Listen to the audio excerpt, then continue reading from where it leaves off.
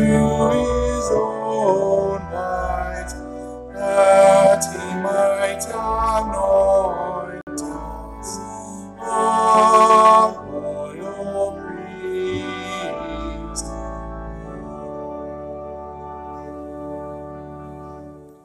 In the Lord's service, bread and wine are offered,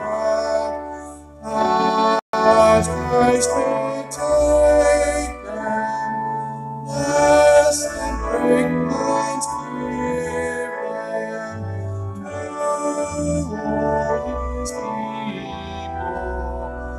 his almighty party, good everlasting.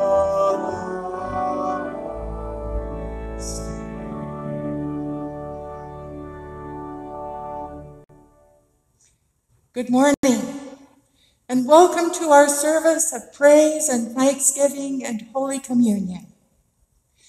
The grace of our Lord Jesus Christ, and the love of God, and the fellowship of the Holy Spirit be with you all. And also with you.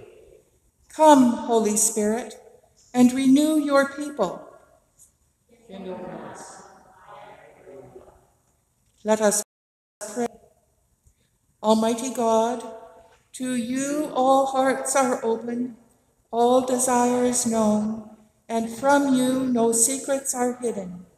Cleanse the thoughts of our hearts by the inspiration of your Holy Spirit, that we may perfectly love you and worthily magnify your holy name, through Christ our Lord. Amen.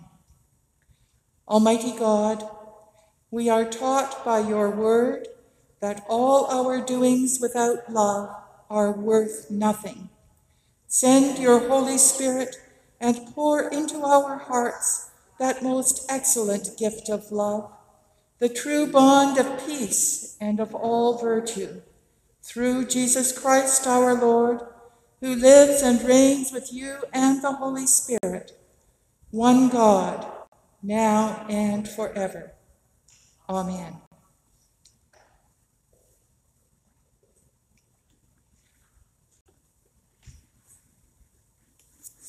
A reading from Paul's letters to the Ephesians, chapter 6, verses 10 to 20. Finally, be strong in the Lord and in the strength of his power. Put on the whole armor of God, so that you may be able to stand against the wiles of the devil. For our struggle is not against enemies of blood and flesh, but against the rulers, against the authorities, against the cosmic powers of this present darkness, against the spiritual forces of evil in the heavenly places. Therefore, take up the whole armor of God, so that you may be able to withstand on that evil day, and have done everything to stand firm. Stand therefore, and fasten the belt of truth around your waist, and put on the breastplate of righteousness. As shoes for your feet, put on whatever will make you ready to proclaim the gospel of peace. Well, of all of these, take the shield of faith, with which you will be able to quench all the flaming arrows of the evil one. Take the helmet of salvation and the sword of the Spirit, which is the word of God. Pray in the Spirit at all times, in every prayer and supplication.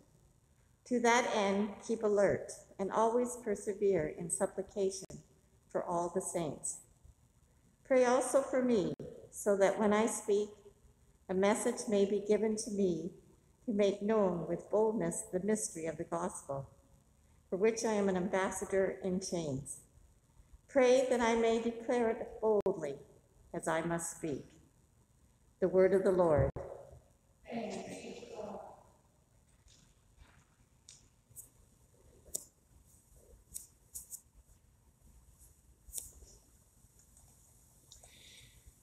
We will say Psalm 34, verses 15 to 22, responsively by verse.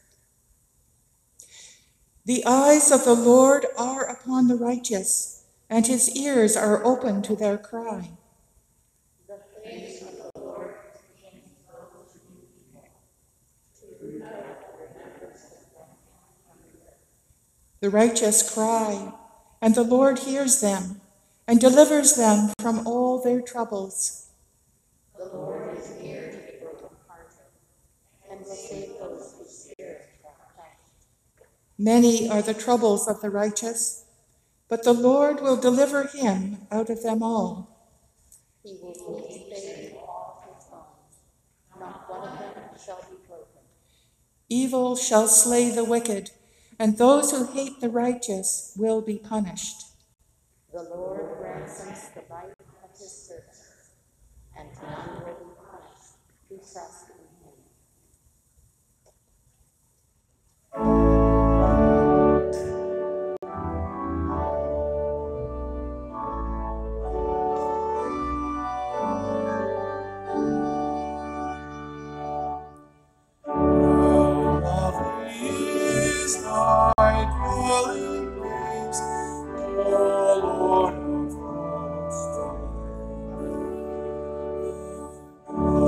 Thirsty soul is as it longs within thy courts.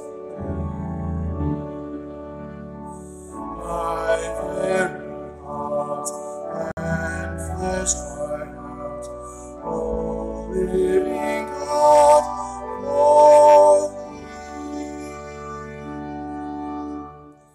They who go through the desert will find it filled with springs, and they shall come from height to height till Zion's temple reigns. With praise to thee in glory throned, Lord God, great King of kings. The Lord be with you. And also with you. The Holy Gospel of our Lord Jesus Christ, according to John. Glory to you, Lord Jesus Christ. Jesus said, "Those who eat my flesh and drink my blood abide in me, and I in them. Just as the living Father sent me, and I live because of the Father, so whoever eats me will live because of me. This is the bread that came down from heaven, not like that which your ancestors ate and they died, but the one who eats this bread will live forever." He said these things while he was teaching at the synagogue at Capernaum. When many of his disciples heard it, they said, "This teaching is difficult. Who can accept it?" But Jesus, being aware that his disciples were complaining about it, said to them, "Does this offend you? Then what if you were to see the Son of Man ascending to where he was before? It is the Spirit that gives life. The flesh is useless. The words that I have spoken to you are spirit and life. But among you there are some who do not believe." For Jesus knew from the first who were the ones that did not believe, and who was that one that would betray him. And he said, "For this reason I have told you that no one can come to me unless it is granted by the Father." Because of this, many of his disciples turned back and no longer went about with him. So Jesus asked the 12, "Do you also wish to go away?" Simon Peter answered him, "Lord, to whom can we go? You have the words of eternal life. We have come to believe and know that you are the Holy One of God." The Gospel of Christ. Praise to you, Lord Jesus Christ. Within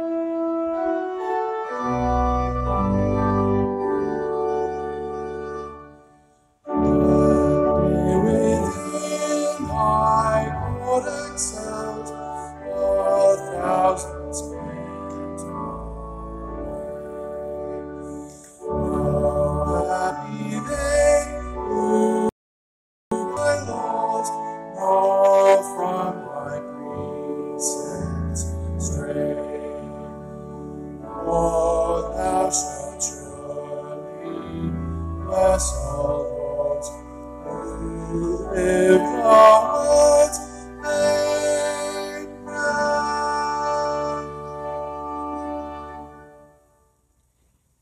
I speak to you in the name of the Holy One, who is and was and will be forever. Amen. It's all a matter of perspective. You see, we know who Jesus was and is and will always be. So we hear his voice as the voice of authority, and we pay attention. But if you think back to the beginning of this 6th chapter of John, when the crowd came to see Jesus and they were eager to ask him questions and find out what he was all about, those people saw only a man, an ordinary man, who they thought might be the Messiah. And when Jesus answered them, they were very much offended by what he said, or rather, what they heard him say. I'm not going to do what you want. I was sent by God, and I am going to do what God wants. You have it all wrong. You have to change. You have to become more like me. Well, you don't have to preach for very long to know that that's not a good beginning to a sermon. So there were a lot of people who left at the beginning. Well, who does he think he is? They thought to themselves. I'm out of here. So many of them simply left. But some stayed.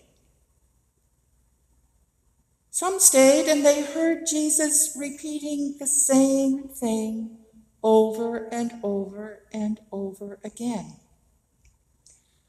I am the bread of life. And they stayed and they listened, but they didn't really get it. And when Jesus talked about him being the bread of life which was given for them, they couldn't really understand whether he was talking in literal terms or whether he was talking metaphorically.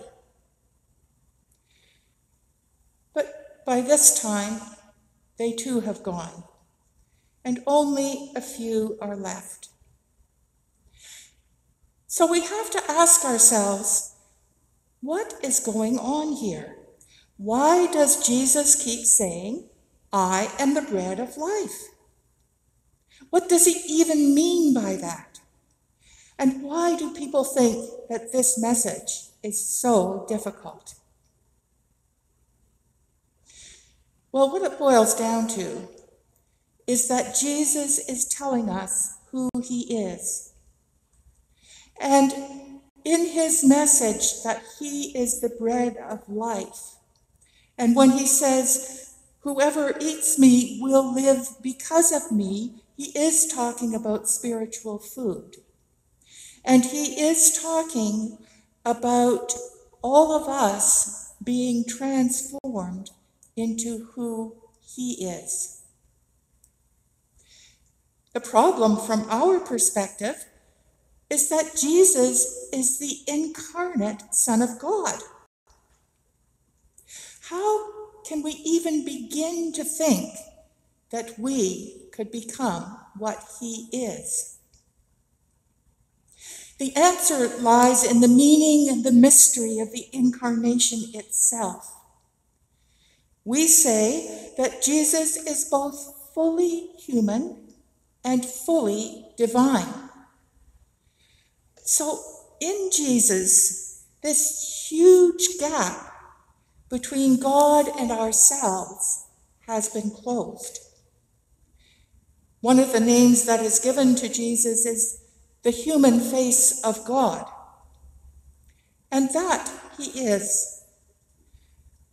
But he is also, and we need to pay attention to this, he is also the godly face of humanity. In the identity of Jesus, we are reminded that in the beginning, God said, "Let us make humankind in our image, according to our likeness." So God created humankind in his image. In the image of God, he created them. Male and female, he created them. In the identity of Jesus, we are reminded that we attain our fullest humanity only as, by the grace of God, we aspire to model ourselves in the image of God's divine nature. We know, of course, that we will never actually get there, but we are called to try. We must learn, as Jesus did, to see the world with the eyes of God, to understand the world with the wisdom of God, and love the world with the heart of God. It is then, and only then, that we are able to act in accordance with the will of God, and so fulfill God's purpose for our lives. And the way that we accomplish all of this is that we follow Jesus along his path. We learn from him, and we model ourselves in his image. We feed on him, the bread of life, and so transform ourselves, that we too are able to be in this world the chosen people of God. What would that look like? Imagine for a moment that we could truly see this beautiful, fragile earth through the loving eyes of its creator. A planet so wonderfully made, so intricately balanced that each and every plant and animal has a place to thrive. A planet where every stream and river runs crystal clear. A planet of blue skies. If we could imagine, if we could really, truly imagine, we would do more, wouldn't we? We would do more to try and reverse the damage that has already been done. And if we really, truly could see from God's perspective the tragedy of war and famine and human suffering, we would do more, wouldn't we? Wouldn't we? Yes, to look at the world from God's perspective is hard. We want to close our eyes and run away. But Jesus is the bread of life. As we incorporate him into our very souls, he not only challenges us, but he gives us bread for the journey. He nourishes us, strengthens us, gives us everything we need to accomplish God's purpose. As we walk with Jesus, as we follow his example, as we are fed by him, we do find that our lives are transformed. We are filled with a new sense of purpose, new joy, and a profound sense of thanksgiving for the privilege of serving God in whatever small way that we are able to do. God grant to each and every one of us that as we walk in this world, as we feed on the bread of life and allow ourselves to be transformed into this wonderful vision that Jesus gives us, God grant that others will see in us a very small glimpse of God's face of humanity. Amen.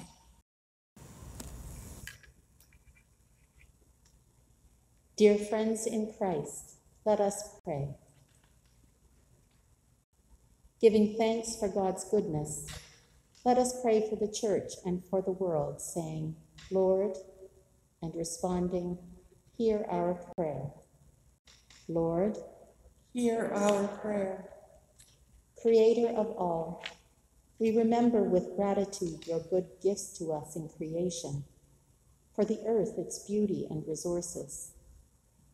Inspire us to use your gifts with greater responsibility and care for the protection of the planet and the benefit of all life. Lord, Hear our prayer. Lord of peace, we pray for those who are suffering from the violent effects of political and military turmoil in the troubled places of the world, remembering especially today the people of Afghanistan. Guide those who hold authority and lead us and all people in the way of justice and peace. Lord, Hear our prayer.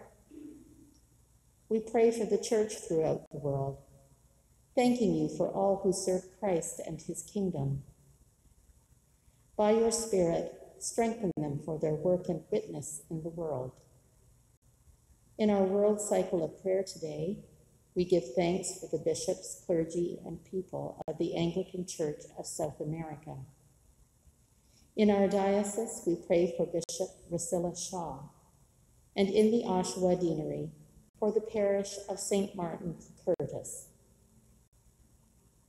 For Archbishop Linda, our primate, Archbishop Anne, our metropolitan, Bishop Andrew, our diocesan bishop, Bishop Priscilla and Bishop Kevin, our area bishops. Lord, Hear our prayer. we give thanks for this parish of St. Thomas. We pray for the Reverend Benjamin Gillard, our priest, as he prepares to begin his ministry with us in September. For the faithful ministry of Reverend Sharon during these summer months, for Deacon Laurie and for Bishop Blackwell, our honorary assistant, and for these members of our parish family, Donna Carl, Diana, Allen, and Emerson Carroll, and Jane Carson. Grant that we may serve Christ in one another, in our neighborhoods, and our community. Lord, Hear our prayer. for those in need of healing and Christ's peace, Ben Brown, Diane Libby, Fran Latler, Georgina Knapp, Peggy Howden, Jane Carson, Karen King, Donna Carl, Anne Randall, Sharon McKinnon, Ken Loach, Sharon Robinson, Ron Spencer, Maureen West, Anne Seeley, Anna Hart, Anne Longman, Michael Murray, Bonnie Bedford Jones, Helen Butterworth, Mark Blackwell, Jenny, Joanne, Michelle, Felix, and Thomas. For all on our parish prayer list, and for the ones we now name.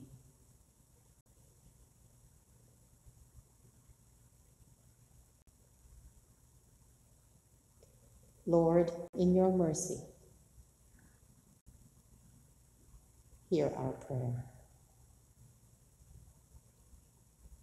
For relief from the COVID virus, that God will guide researchers to a better understanding of the virus so the human family may be protected and the sick restored to wholeness.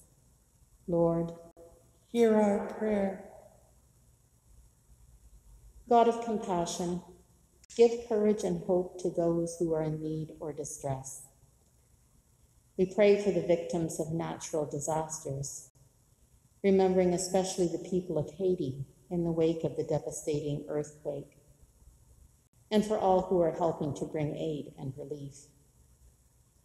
For the sick, the hungry, those who live under the threat of violence, and for all refugees and displaced persons. Lord, hear our prayer. For those who have died in the faith of Christ, and those whose faith is known to you alone. Give comfort to those who mourn, and bring them peace in their time of loss. Lord, hear our prayer. Gracious God, we praise you for your unfailing grace. Make us now your faithful people, and strengthen us to serve you with joy. We offer our prayers this day in the name of our Redeemer, Jesus Christ. Amen. Amen.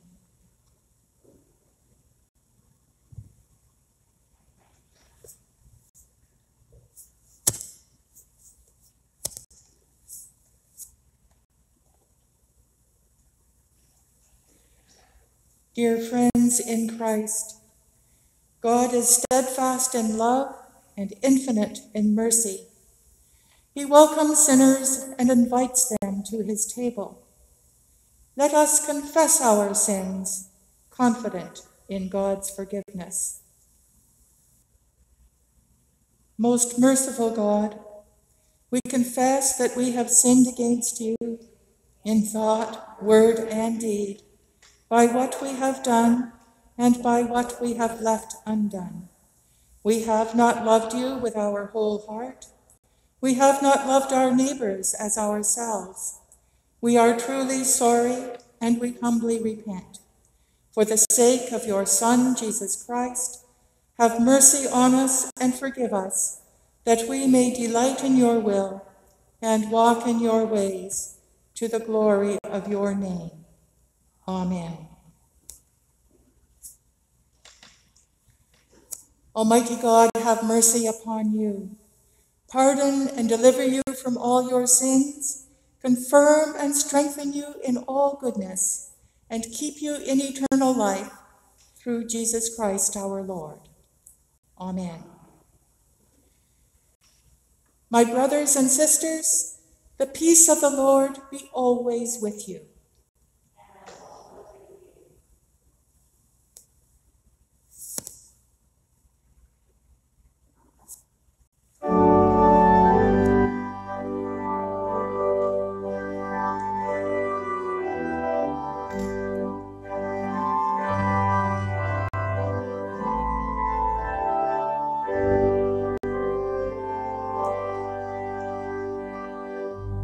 By the Lord of sea and sky, I have heard my people cry, all who dwell in darkness, my heart will sing.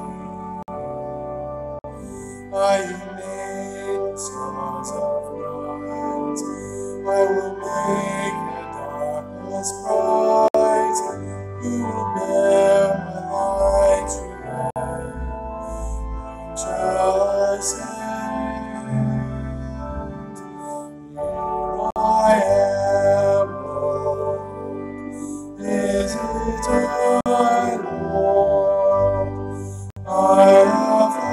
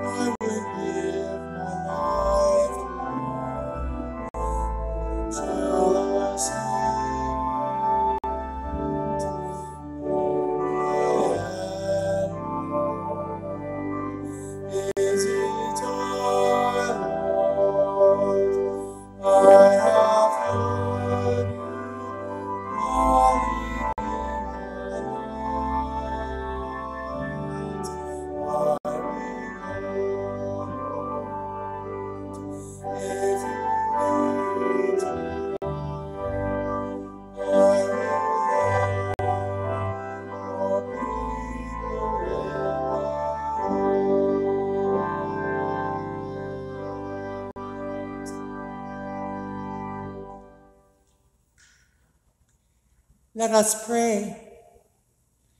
God of glory, receive all we offer this day as a symbol of our love, and increase in us that true and perfect gift. We ask this in the name of Jesus Christ our Lord. Amen. The Lord be with you. Lift up your hearts. Let us give thanks to the Lord our God. We give you thanks and praise, Almighty God, through your beloved Son, Jesus Christ, our Savior and Redeemer. He is your living Word, through whom you have created all things. By the power of the Holy Spirit, he took flesh of the Virgin Mary and shared our human nature. He lived and died as one of us to reconcile us to you, the God and Father of all. In fulfillment of your will, he stretched out his hands in suffering to bring release to those who place their hope in you. And so he won for you a holy people.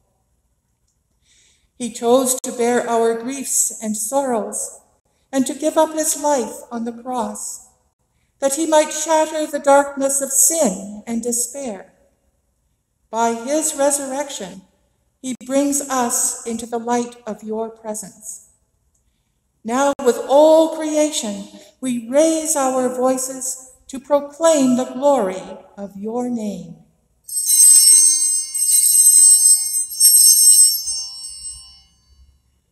Holy, holy, holy Lord, God of power and might, heaven and earth are full of your glory. Hosanna in the highest. Blessed is he who comes in the name of the Lord. Hosanna in the highest. Holy and gracious God, accept our praise through your Son, our Savior, Jesus Christ, who on the night he was handed over to suffering and death, took bread and gave you thanks, saying, "Take and eat. This is my body, which is broken for you."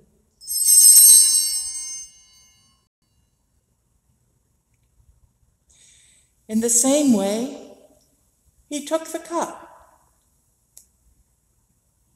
saying, "This is my blood, which is shed for you. When you do this, you do it in memory of me."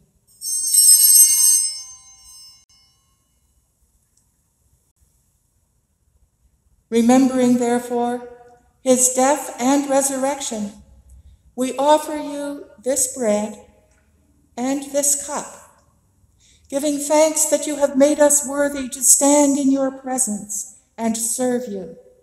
We ask you to send your Holy Spirit upon the offering of your holy church. Gather into one all who share in these sacred mysteries, filling them with the Holy Spirit and confirming their faith in the truth, that together we may praise you and give you glory through your servant, Jesus Christ. All glory and honor are yours, Father and Son, with the Holy Spirit, in the Holy Church, now and forever. Amen.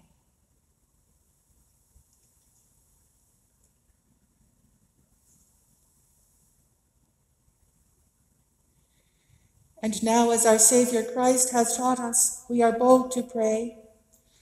Our Father, who art in heaven, hallowed be thy name. Thy kingdom come, thy will be done, on earth as it is in heaven. Give us this day our daily bread, and forgive us our trespasses, as we forgive those who trespass against us. And lead us not into temptation, but deliver us from evil. For thine is the kingdom, the power, and the glory, forever and ever. Amen. We break this bread to share in the body of Christ.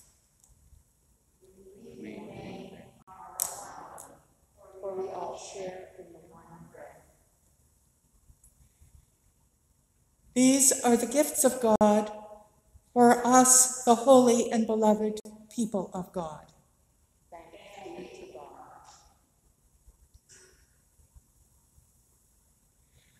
Lamb of God, you take away the sin of the world, have mercy on us. Lamb of God, you take away the sin of the world, have mercy on us. Lamb of God, you take away the sin of the world, grant us peace.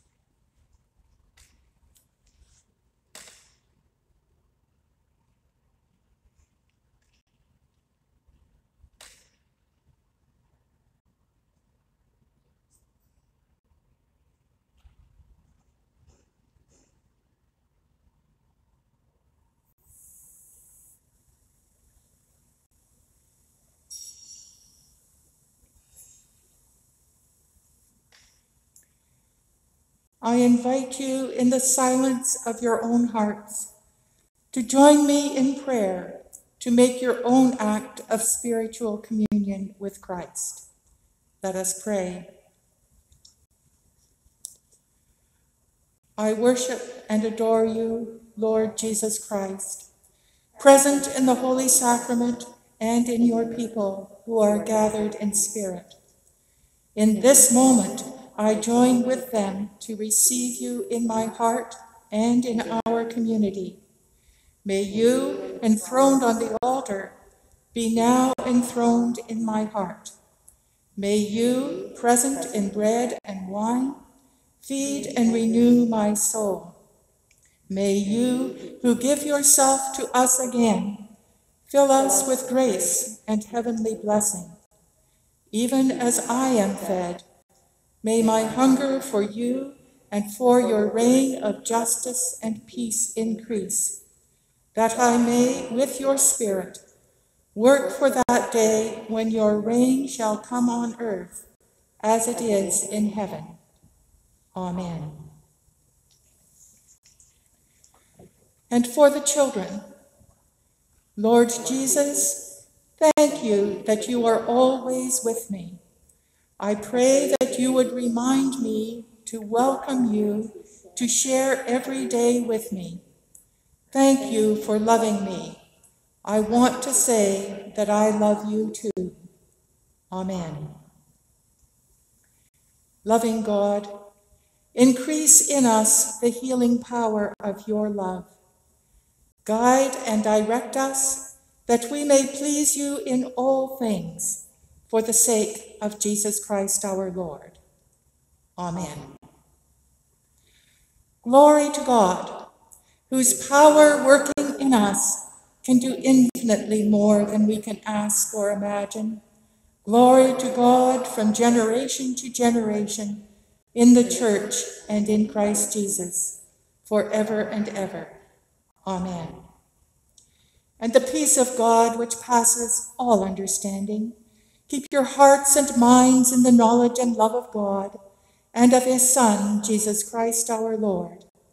And the blessing of God Almighty, the Father, the Son, and the Holy Spirit be with you this day and forevermore. Amen.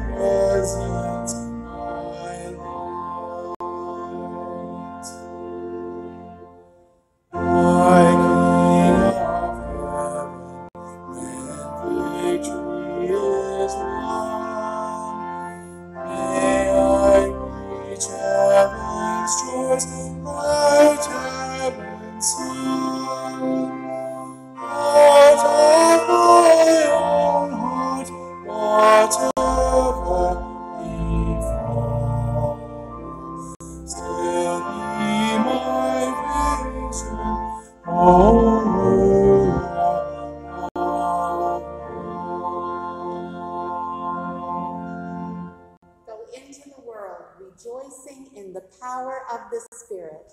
Alleluia. Thanks be to God. Alleluia.